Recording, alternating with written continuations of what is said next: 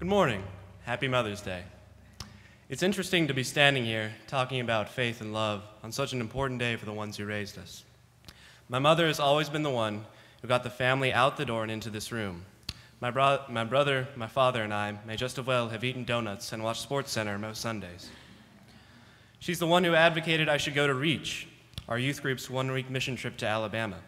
She's the one who always reminded me about my faith and so often goes without recognition. So we made a day for moms like her, ensuring we wouldn't forget. To all the mothers out there, thank you. My faith has been an enjoyable experience.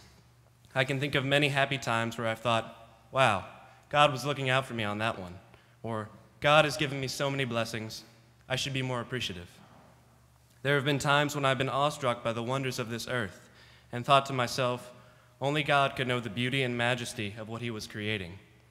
I've experienced God in places I never thought I would, mainly on our REACH trip last summer.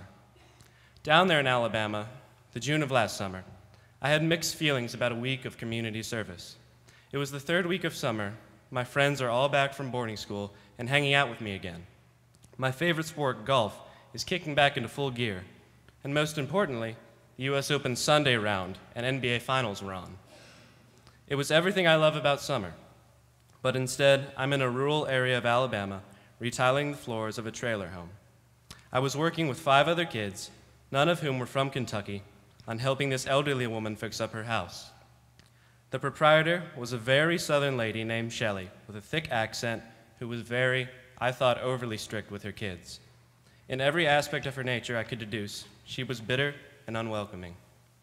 I began to dread the week even more, but I think we're all smart enough to take an educated guess on what happens next in the story. By the end of the week, my perspective had changed significantly. We had accomplished quite a lot for the woman. A new kitchen floor, fresh paint on the outside and inside of the house, and a new back porch. She was starting to show her appreciation. It was the last day, and the task was finished, so we were saying our goodbyes when Shelley started to cry. To me, this was similar to when the Grinch's heart exponentially grows as he's about to throw the presents away. I did not think this woman was capable of tears. She was a lifelong construction worker, apparently looking after 4 grandchildren while her daughter worked. This woman was hardened by a rough life, yet here she is giving me a hug through tears because I built a meager back porch and redid a kitchen floor the size of my bedroom. This is the moment when I've thought I've truly been closest to God, because God is unconditional love. And I'm not putting myself on that plane, but what my youth group did there collectively was somewhere close to unconditional love. Making a visible impact on someone's life is the most rewarding feeling there can be. And if you take anything away from my story today, just remember that. Now for me, college is on the doorstep. In 107 days, I move in, but who's counting?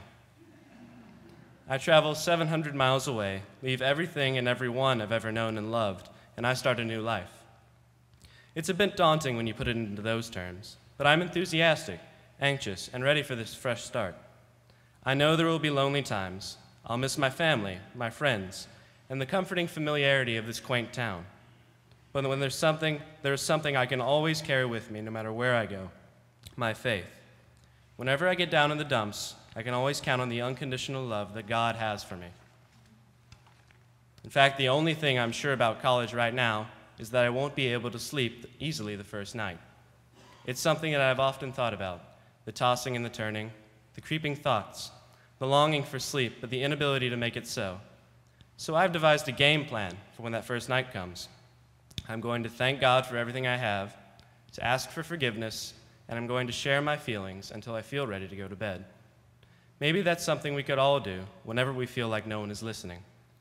I am confident my college experience and my life in general will be one with tremendous highs and very, very low lows.